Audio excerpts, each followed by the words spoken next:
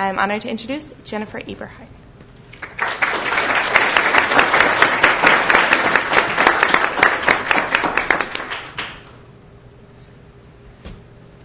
Thank you for that introduction, and thank you all for inviting me.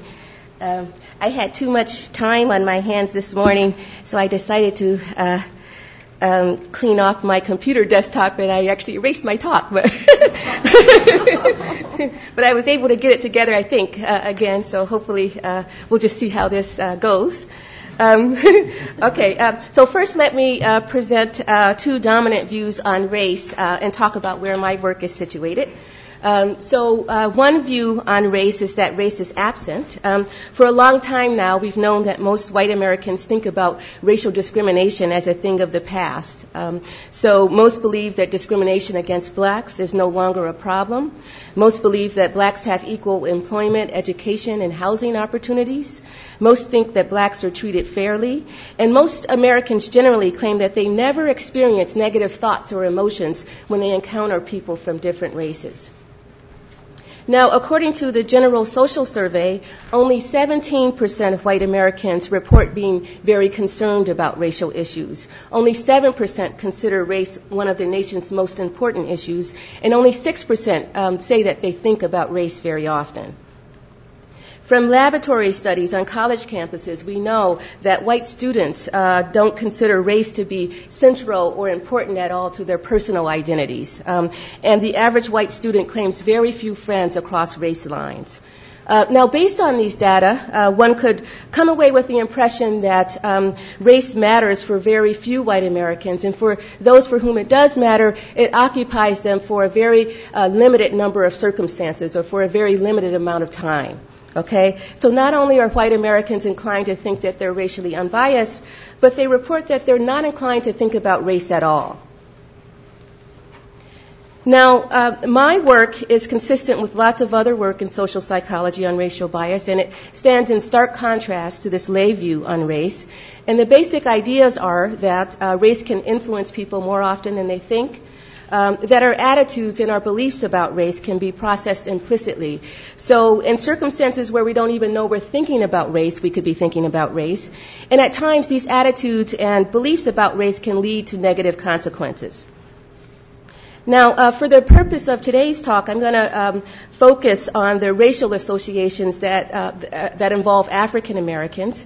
And the studies in Part 2 all examine the association of blacks with crime, and the studies in Part 2 examine the association of blacks with animals. And the argument here is that blacks are not only criminalized, but they're also dehumanized in ways that could lead to negative consequences in the criminal justice context. Okay, so first let's talk about the association of blacks with crime. Now, of course, there are dozens of things that keep this association strong, but I'm going to quickly highlight three. And the first is that the stereotype of blacks as hostile or dangerous or criminal is one of the strongest stereotypes of blacks in American society. It shows up in study after study. And although not everyone actively endorses this stereotype, nearly everyone in our society has knowledge of its existence. Second, law enforcement practices underscore the relationship between race and crime. This is a cartoon that I borrowed from the New Yorker, and it shows these two cops. They're stopping this black guy. They hold up the sketch, and they say, "You look like this sketch of someone who's thinking about committing a crime." Now, this takes the use of race as a proxy for criminality to the point of absurdity, because that's what cartoons do. But using race as a proxy for criminality is routinely practiced in law enforcement communities, and it's perfectly legal as long as it's not the sole factor used. Third, actual crime statistics contribute to an association of race and crime. So this graph shows that black males are grossly overrepresented in prisons and in jails relative to their numbers in the population. Okay? And racial disparities like these have not escaped the popular press. We hear these disparities reported over and over in news reports across the nation. Okay? So we have beliefs, we have practices, and we have this intense racial stratification all working together to support and strengthen this association between race and crime. And I'm going to argue that this black crime association is so strong that it influences us in indirect and in unexpected ways, despite our desire to be egalitarian. Now, all of the studies I'll present are relevant to the criminal justice context, and I'm going to highlight their relevance as I move along. Many officer-involved shootings involve the detection of a weapon. So for the first study, my colleagues and I asked the question, can simple exposure to black faces lead people to see weapons better? Okay, so to examine this, we invited male undergraduates, white male undergraduates, in to participate in a study, and they were seated in front of a computer screen with a focus dot at the center, and they're just asked to stare at that focus dot, and then there are flashes of light that appear around that focus dot, and they're to tell us for each flash really quickly whether that flash appeared on the left or the right of the computer screen, and they do that just with a button push. Okay. Now, although the participants were seeing these flashes of light, some of the flashes were actually the faces of young men that were being flashed on the screen at such a rapid rate that they couldn't consciously detect them. Okay. So here it is in slow motion.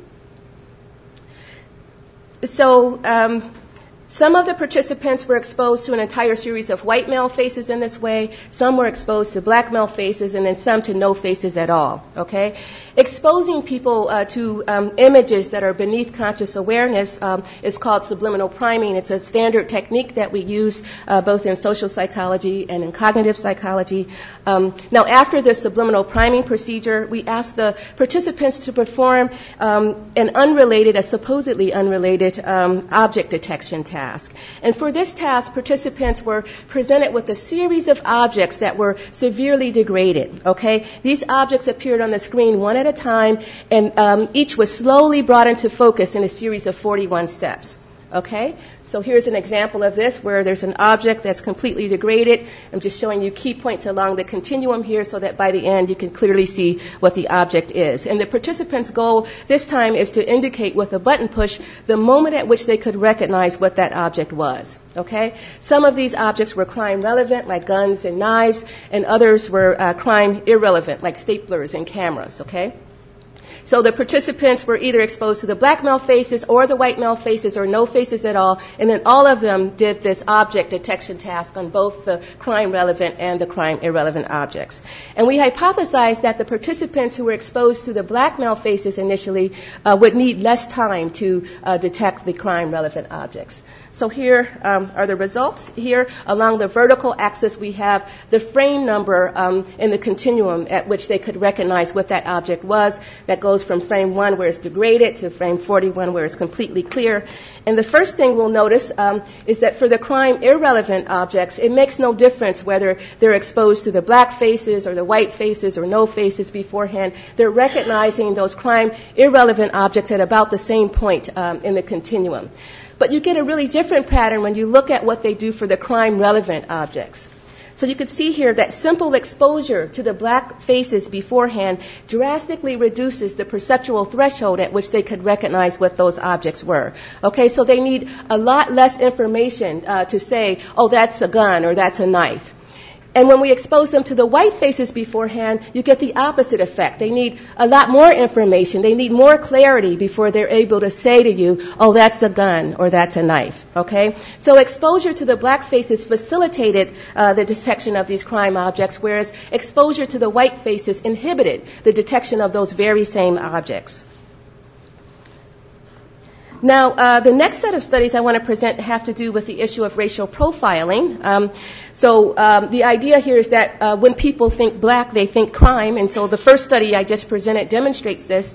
But my colleagues and I wanted to argue that the association works in the opposite way as well. So when people think about crime, they think about black people. Okay? Thinking about crime draws attention to black Americans. Under these conditions, black people are placed under surveillance. So I'm going to give you an example of this. This is another study my colleagues and I conducted with white male undergraduates. This time, half of the participants were subliminally primed with crime objects on the computer screen, and here it is in slow motion. Next, the participants were asked to complete a dot probe task, okay? And so for the dot probe task, they were shown on a computer screen a black face and a white face simultaneously. This time, they were shown the faces long enough to be detected. Those faces came on the screen and then they disappeared, and a dot appeared where one of the faces used to be, okay? And the participants' goal was to simply locate that dot on the computer screen as quickly as possible. Tell us whether that dot was to the left or the right of the computer screen.